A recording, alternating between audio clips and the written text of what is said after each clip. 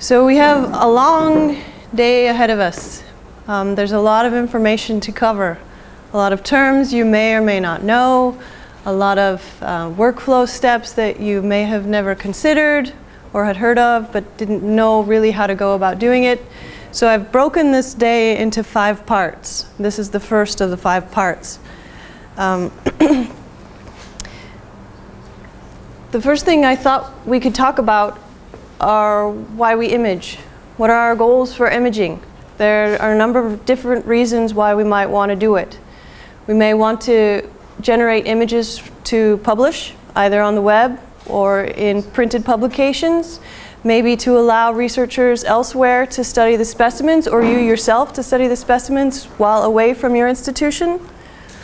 To reduce the physical handling and thereby the physical damage of the specimens. Every time we handle the specimens, we look at them, we move them around, we run the risk of damaging the specimens, especially as they get older.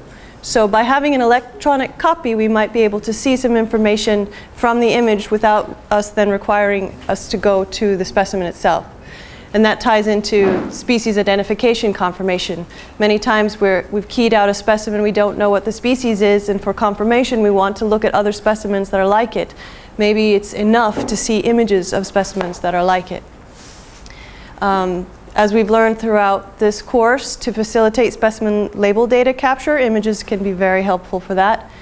And then to promote our institutions and what we do to the greater public, to the people within our institutions, help them to realize what is housed within our collections. Sometimes pictures speak louder than words. From a different perspective, we could have goals related to archiving. So this perspective is a little bit different than for access in that we want to think about a collection of images as hard and as cautiously as we think about a collection of specimens. We want to capture, or we'll intend to capture, the highest quality images of these specimens to try and make them as close to duplicate digital copies as possible with whatever technology we have available to us. And thereafter, we hope to save, manage, and maintain this collection of images across time as carefully as we would a physical collection. And that incorporates the need to have to migrate the image file formats to newer versions to make sure that our image file formats do not go obsolete and we don't have the chance to migrate them to a newer version. And likewise, the same for the software programs in which we may manage those images. We want to keep things fresh and up to date. And along with that, we want to make sure across time that those images still, how do you say, that the images are still images, that for some reason they haven't become corrupt or unreadable across time. So it takes some validation that the images are still present in your collection. And then finally, we have goals with regard to photography and what we really want to capture in the specimen image.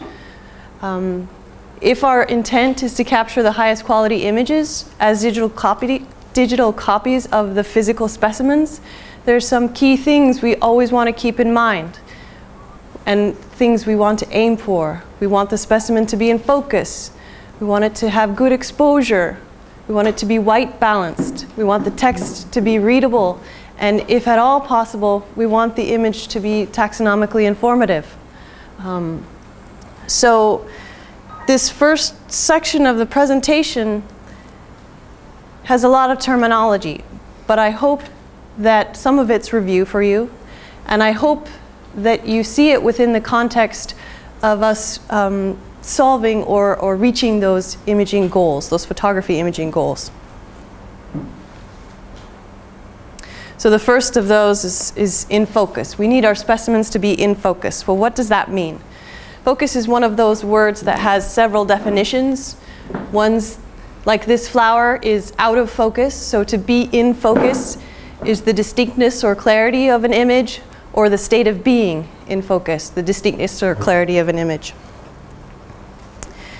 And then in physics or optics, we have a definition where the point is it's the point at which the rays of light converge, having passed through a lens or other optical system. So how does that relate to our camera? Why does that matter?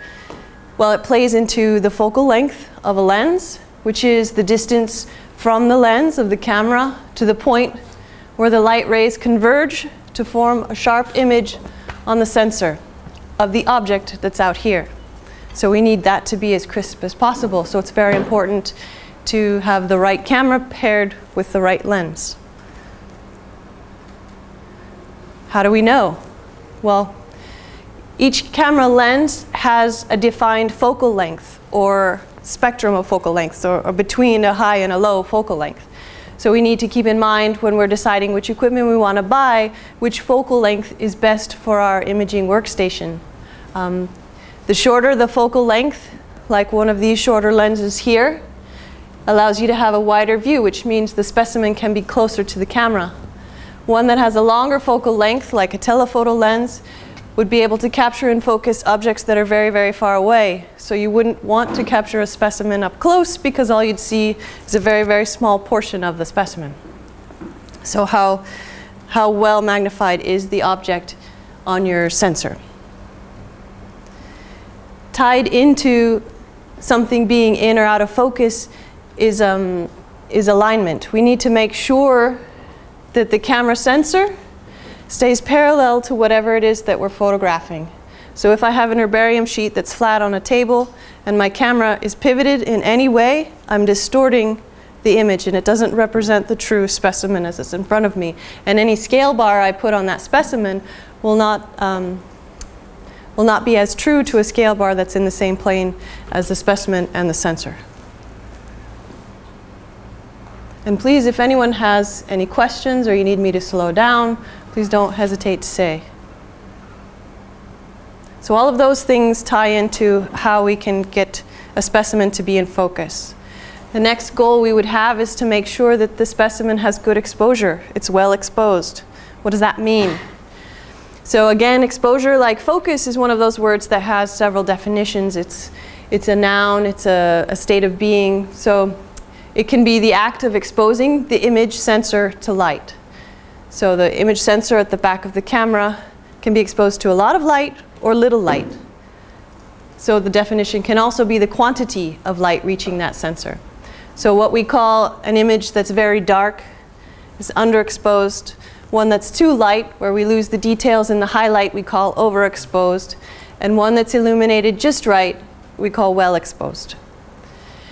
And exposure is determined by three factors. Three things come into play in the exposure. One is aperture, the other shutter speed, and then finally ISO.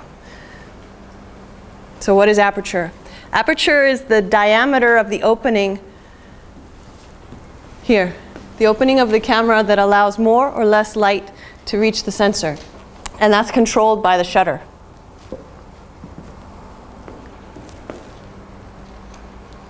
When we're looking at a camera, we see that the aperture is often measured in f number. It's referred to as an f number or an f-stop. And although this is a little bit counterintuitive, the wider the aperture, the more light hits the sensor, the lower the f-stop number. And conversely, the narrower the aperture, the less light, the higher the f-stop number. So you have to try and remember to flip. Aperture is really important because it plays a role in depth of field. Depth of field is the distance around your object that is in crisp focus. So a wide aperture will yield a very narrow depth of field. So f-stop 5.6 has the object in focus, but everything in the background is blurred. Whereas a narrow aperture yields an image that has the background in semi-focus and the object in good focus. So the higher the f-stop, the narrower the aperture, the greater the depth of field. And then the other part that ties into exposure, shutter speed. That's the amount of time at which the sensor is exposed to light. And we usually measure that in seconds. So this is another feature you'll see on your camera that you can manipulate. And it's measured often in fractions of a second because the shutter is very fast. But you can take long exposed images at 30 seconds and have those are the images that generate water that looks like it's continuous as opposed to drops.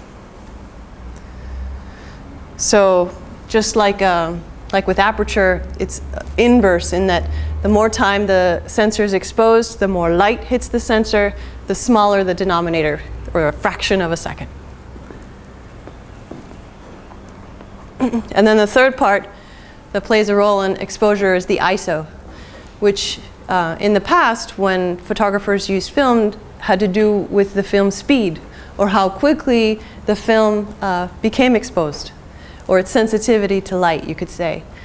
And although we don't use film anymore, the image sensor still reacts similarly to how film would, in that the lower the number, the more sensitive it is to light. Or excuse me, the lower the number, the less sensitive to light, and the finer the picture, the less grainy. And the higher the number, the more sensitive to light.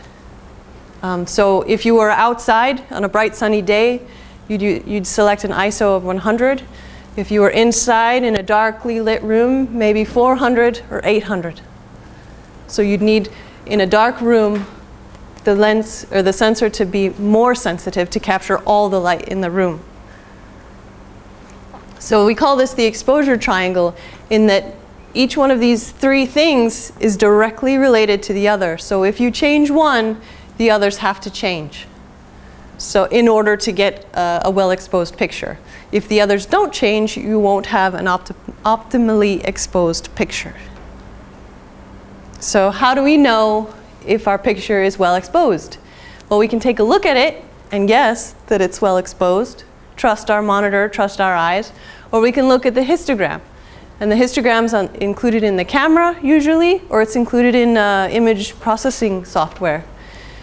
So an ideal histogram has nice peak near the end on the left side, nice peak near the end on the right side, but neither side off the edge. So an image is too dark when the histogram is pushed all the way to this dark side. So if you think of this as dark on a spectrum from dark to light, the more it's on that end, the darker the image.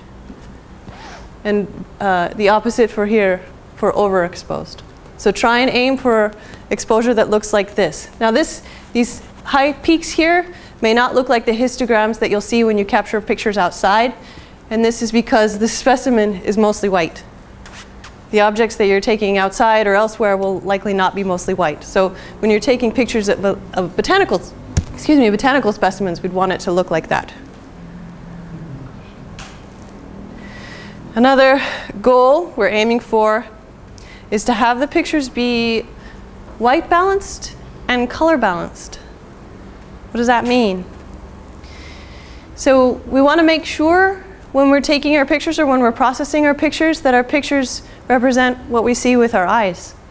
So either the light in the room or the light of your light source or some setting on your camera, if it casts some unrealistic color, untrue color to what is your object, we want to change that or adjust for that to make sure that it looks like what we see with our eyes. So why would it be a different color than what we see with our eyes? Light is measured in wavelengths, and light sources of various wavelengths emit light in different colors, or what we call, how do you say, it's warm or it's cold, you could say. It's actually measured in Kelvin, which is a temperature. So with regard to photography, the type of light source will emit a yellow or a reddish cast, or maybe a bluish cast, depending on the wavelengths of light. So a match, which we know emits fire, which is really yellow light, has a very low number. So the lower the number, the redder. Whereas, what do we see? An overcast day, 6,500. I don't know what this is, clear blue poleward sky. But what we want to aim for is here right in the middle. So horizon at daylight, 5,000. Vertical daylight, 5,500 to 6,000. And then color balance, which is a little bit different from white balance, has to do with the red and the green and the blue values that make up an image. So we can adjust for that after the fact, after having taken a picture.